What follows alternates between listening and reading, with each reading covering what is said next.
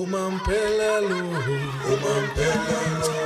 most striking betrayal of the promise of freedom is the severe crisis in our education system.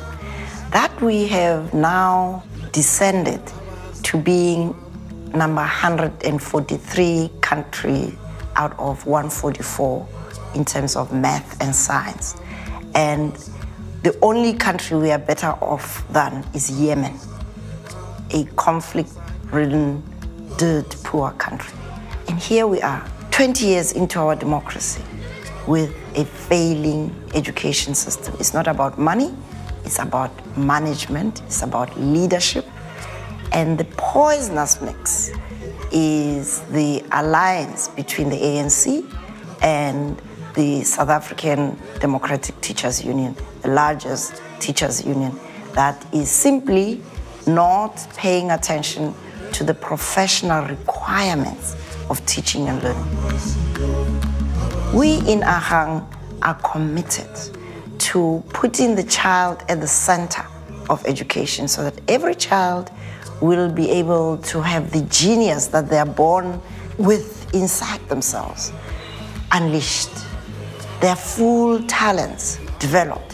Whether they're musicians, they're dancers, they're scientists, we must make sure that every school gives children the opportunity to be the best that they can become.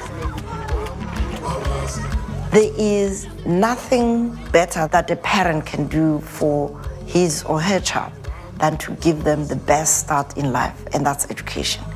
It's very important for every parent to register, to vote, and vote for a future where we can have an education system that is child-centered, an education system that our children deserve.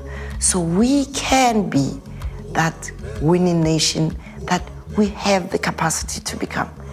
Register, vote. It is possible to get the best possible education system. We have the resources.